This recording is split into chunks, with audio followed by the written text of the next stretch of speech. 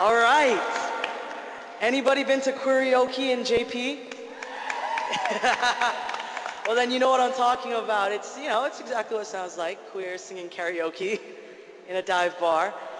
And half the time it's a nightclub. So this poem sort of addresses some of the issues that go on in the queer community, because one night I was actually at karaoke and I'd seen a woman sexually molesting and harassing other women in the space.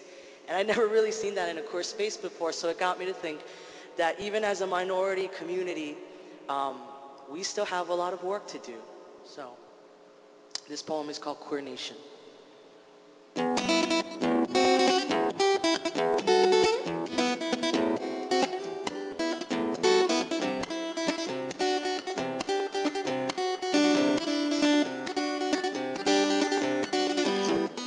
It's microphone night, and dim lights make for good karaoke. Hey, this is my town, where feminists rule and old school is cool again, and new school's working through lots of identity issues. But it is an open door policy in gay old queer nation, so come in with your red, black, orange, green, blue, yellow handkerchiefs dangling out of your back pockets or wrapped around your neck, with your bag ties, your skinny ties, your tie-dye, your cuff pants, your trucker hats, your mohawks and faux hawks, your red socks, your hard packs and soft packs. Just bring it. And I'm frozen, watching as beers fly from bars into crowds and girl boys and boy girls make out while the DJ blasts house, hip-hop, and 80s. Yes, I said house, hip-hop, and 80s. I'm confused too. But at midnight, the line gets long outside, and chain smokers choke on each other's smoke outside, and baby dykes find pride outside while hippies ride their bikes home to compost at midnight. Man, it is gay here.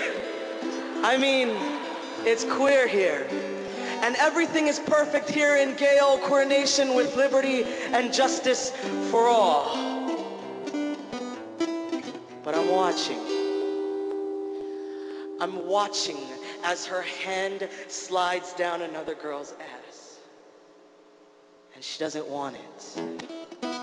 Hey, I thought that our people were past this, that everyone was a feminist, nonconformist, boundary-pushing, progressive, and enlightened spiritual being, but I'm wrong to think that queer people were born with an inherent knowledge that pushed past the nurture of America, but the truth is that we screw up too.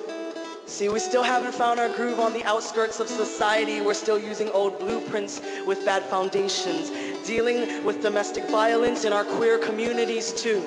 And you can still hear the words nigger, gook, chink, and spick at a gay bar fight. You can still watch date rape in mixed drinks under rainbow disco lights. You can still see butches treat femmes like second-class citizens. You can still hear women fighting for voice and taking space at gay prides. You can still see trans women and trans guys fighting for voice among dykes. You can still hear other cultures fighting for voice among whites. It's microphone night, and dim lights make for good karaoke.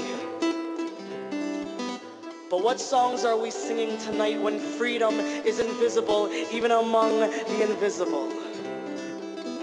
Hey, I thought we got it right this time, but I'm still spitting rhymes about issues that aren't dead, and I still can't read a queer paper without getting a migraine, so we've still got a long way to go.